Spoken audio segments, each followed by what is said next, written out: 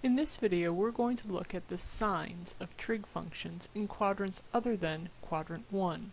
We'll introduce the basic unit circle, and we'll find the trig function signs, whether the trig functions are positive or negative, in all four quadrants. Let's start off with a unit circle. A unit circle is simply a circle with radius 1.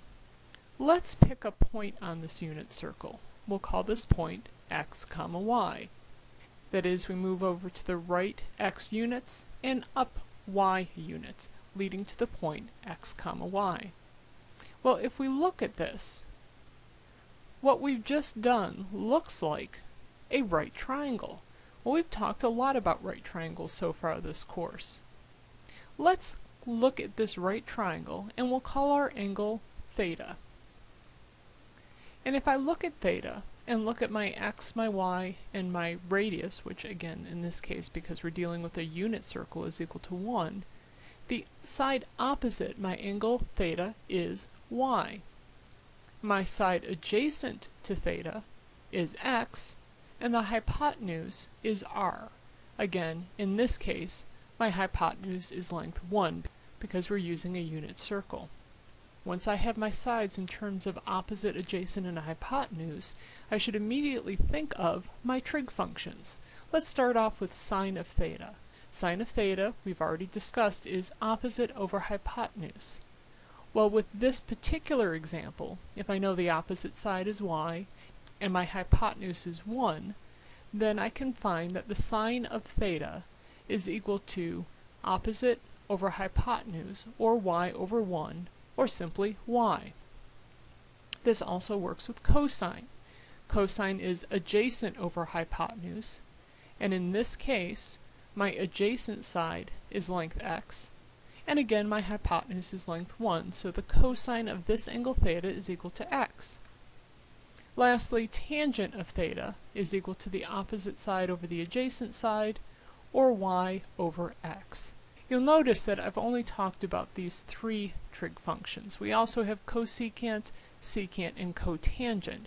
However, because these are simply reciprocals of these three trig functions, my discussions from here on will generally deal with only sine, cosine, and tangent. Looking at this, we should be able to figure out that cosecant of theta would be 1 over y, and secant of theta would be 1 over x, and finally cotangent of theta would be x over y.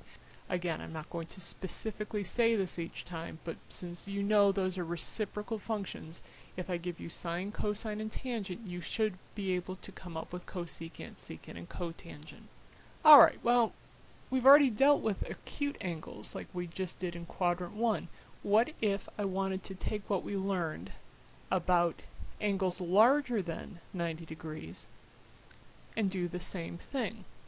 Well, if I want to build a right triangle like I did before, I can't use that angle phi that I've indicated.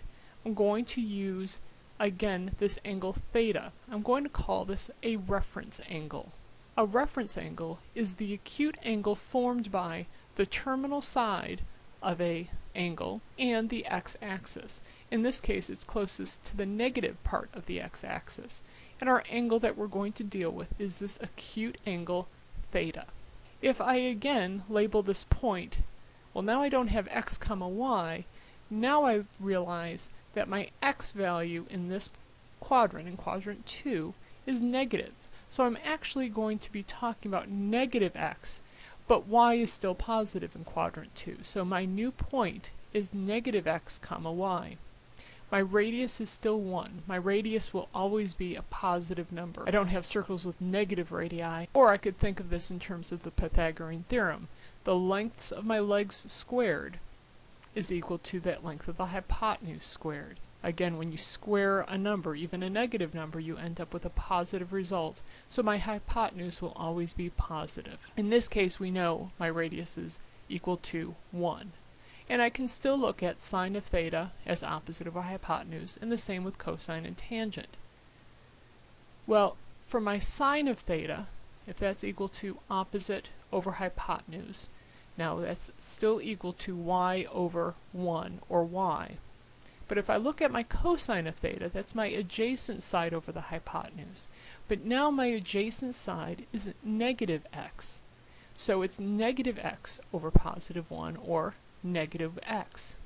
My tangent is the opposite over adjacent, which is a positive y divided by a negative x, or this is equal to negative y over x. So it looks like in quadrant 2, my sine will always be positive because that y value is always positive in quadrant 2.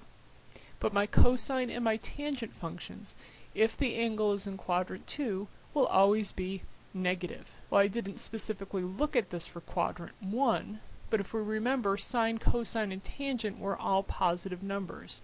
So it looks like quadrant 1, all three of my functions are in fact positive. Well, let's look at quadrant 3.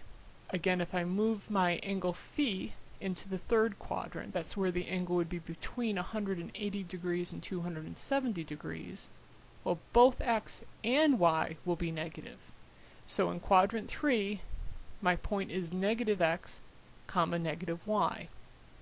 And again, I can build a right triangle, this time my legs being negative x and negative y, still have that reference angle theta, that again is the acute angles formed by the terminal side and the x-axis, and my radius is still equal to 1.